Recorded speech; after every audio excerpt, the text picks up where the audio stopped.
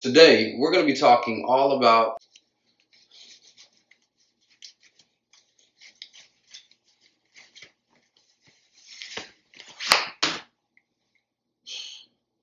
how to properly take off your tie and how to store it.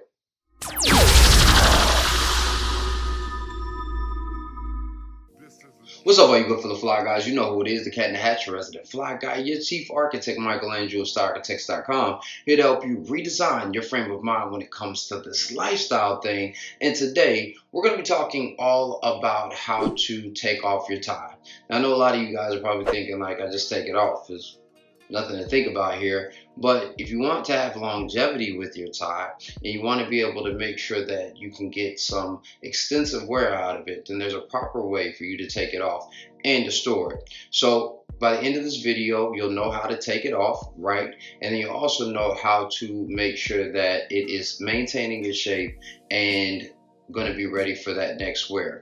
But before we get started, if this is your first time here, welcome. This is a great time for you to be here to start learning about proper maintenance when it comes to your clothes. Because if you know me, then you know that I believe that it's not always about what you can afford to buy. It's also about what you can afford to maintain. So if you find the information beneficial, please consider subscribing. I would love to be a character in your lifestyle story. If you have already subscribed, like Hi-Fi and Reese Racer, then you know I appreciate you. And now all you have is one more thing left to do, and that is hit that notification bell, and that way you will be notified each and every time new content comes out. So now this is going to be a pretty quick video because it's more about the how-to of how to take off your tie and how to store it. But before we get there, you know that if you've been rocking with me for a little while, you know it's always about the consciousness of your character, the construction of your character, and ultimately the communication. And even though we're just talking about taking off your tie, there are certain things that you need to think about in maintaining a constructive wardrobe that you can continue to build on, and actually what it says about you. So just a quick story. I want you to imagine yourself coming in from a late night, you've been out having fun, you were looking dope and great, and you met a young lady, or you're coming home with your lady, and you guys are about to get it on. It's about to get popping. And the natural inclination is for you to just rip off all your clothes, right? But then the next morning when you sober up, you realize that was your favorite shirt, that was your favorite tie, and now it's ruined because you didn't properly take it off. When all you had to do was spend a little time doing this, simply making sure that you untook your tie, right, and slid it right off. It was that simple. And the way that we do that is by reverse engineering, essentially, how we put our tie on. So the only way that you have to remove your tie is in the reverse manner from how you put your tie on. So if you tie a four-in-hand knot, you need to remove it in reverse four-in-hand. So the same ways that we talked about how to tie a four-in-hand, then make sure you check the info bar up here, and we'll talk about how to tie it. If you tie a half Windsor, same thing. Info will be right there, and you have it all done. Now, all you need to do after that is put the tie in a space.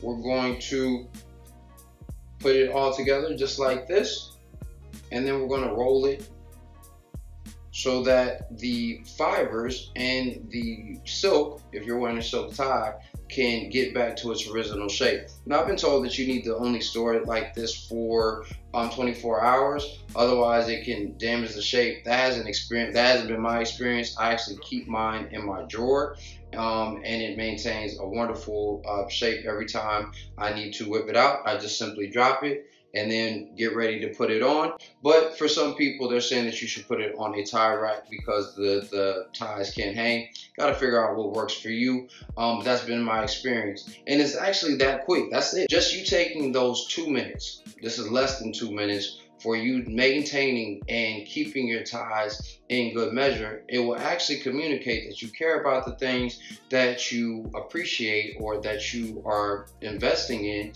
and that may show you some love when you're dealing with the young lady. If I actually took time to get undressed and appreciate the ritual that comes before a lovemaking session, even if it's going to be an assertive and aggressive one, then that means that I'm probably going to take time and attention to the body that is before me.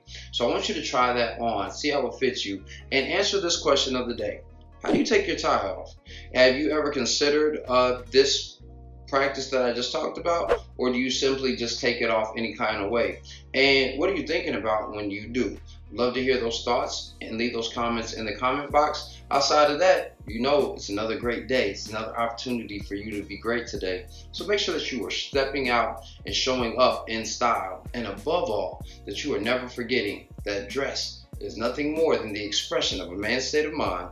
So you, yes you, should always dress to express. I'll see you tomorrow. Peace.